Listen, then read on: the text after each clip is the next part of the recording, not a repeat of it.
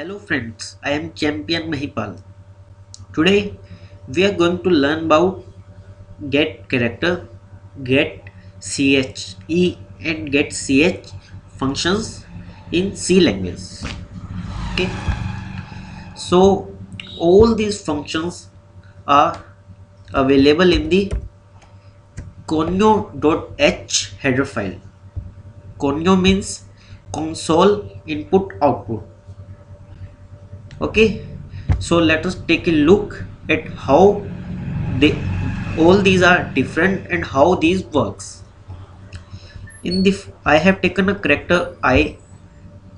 First I will take a value from the user in the get ch and put it into the I, and then put character will print the character, and in the second I will take input using get che, and in the third I will take input from get ch.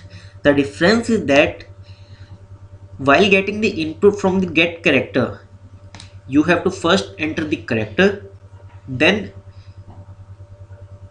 you have to press enter, then it will go to next statement.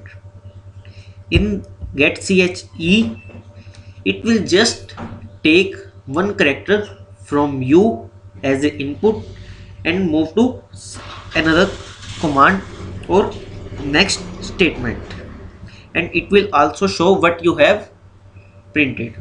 But get ch will not show what you have printed or given input.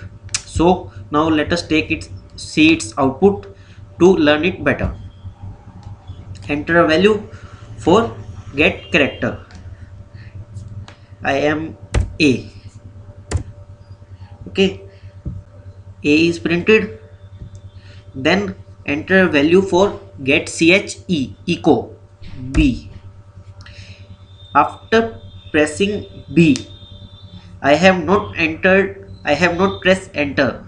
It just move here and printed all these.